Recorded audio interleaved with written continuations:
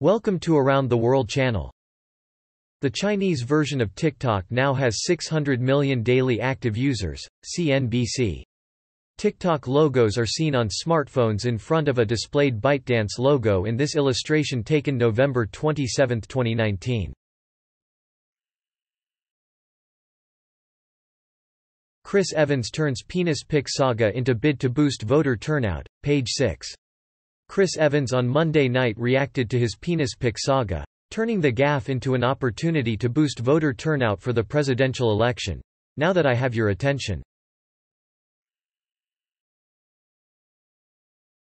NFL Power Rankings. Should there be any concern about Jimmy Garoppolo and the 0-1 49ers? Yahoo Sports. Most Super Bowl teams have at least one bad game the next season. Sometimes it happens in week 1. Maybe well look up at the end of December, maybe even the end of September, and the San Francisco 49ers. Built to win now, Vegas Golden Knights, the West's top seed, fail to reach Stanley Cup Final, ESPN.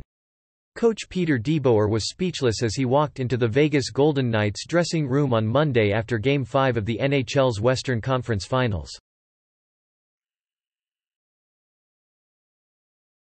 The latest on the coronavirus pandemic. Live updates, CNN. The woman's voice shakes as she recalls her quarantine days in a Venezuela motel.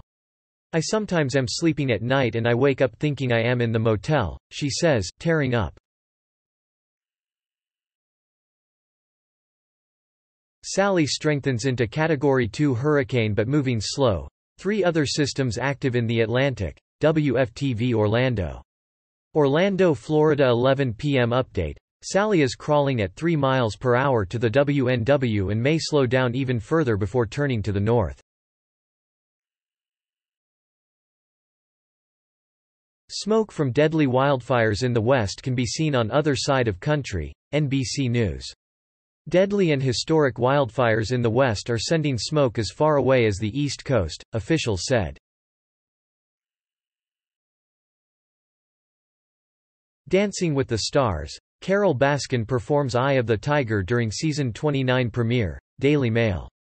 Carole Baskin performed to Eye of the Tiger on Monday during the Season 29 premiere of Dancing with the Stars on ABC that featured a new host and a new judge, the 59-year-old big cat rights activist. Key impeachment witness Alexander Vindman said he now considers himself a Never Trumper. Business Insider. Retired Lieutenant Colonel Alexander Vindman, a key witness in President Donald Trump's impeachment inquiry, said he absolutely became a Never Trumper in light of the president's attacks against him. China's retail sales rise for the first time in 2020. CNBC. Beijing Chinese consumers stepped up their spending in August, in a sign of further economic recovery from the shock of the coronavirus pandemic. Retail sales rose 0. Please like this video and subscribe to the channel if you want to stay tuned for upcoming news.